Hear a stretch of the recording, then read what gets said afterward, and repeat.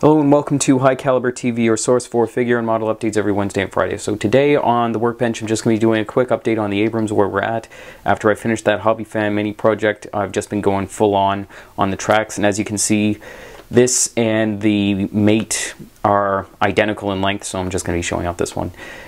I dry fitted them for length last night, and then today I sprayed a single coat of Vallejo Model Air Chrome diluted with Future Floor Wax onto them, and so I just wanted to show that they do work, in fact, as you can see.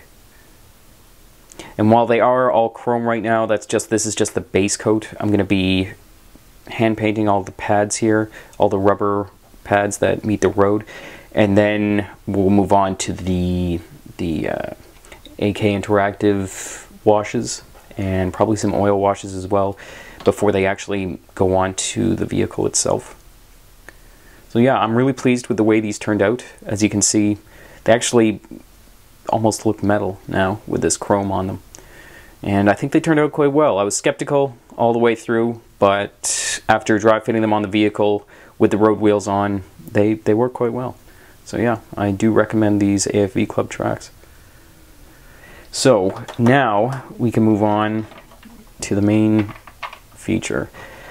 Road wheels are all on. I've touched up all the rubber surfaces with Citadel colors, and they've all got that rubber insert that allows them to roll, so that'll allow me to thread the track through here and connect it.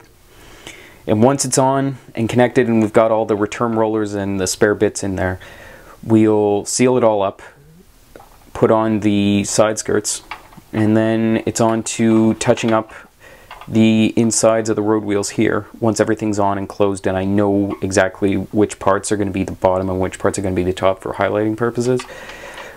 We'll have the side skirts on, and then we'll move on to washing, highlighting, washing, and weathering the main hull here while I'm working on the cobulas for the turret and all that. So yeah, it's coming along quite well. I can see the end from here, and I'm looking forward to how this all turns out with all the washing and the weathering and such. Yeah, it's exciting. So thanks very much for watching. Check us out at highcaliberminiatures.com. Links in the description below as always. Check us out on Facebook, Pinterest, and Twitter for more stock updates and Workbench updates like this. Thanks very much for watching, and I will see you next time. Bye.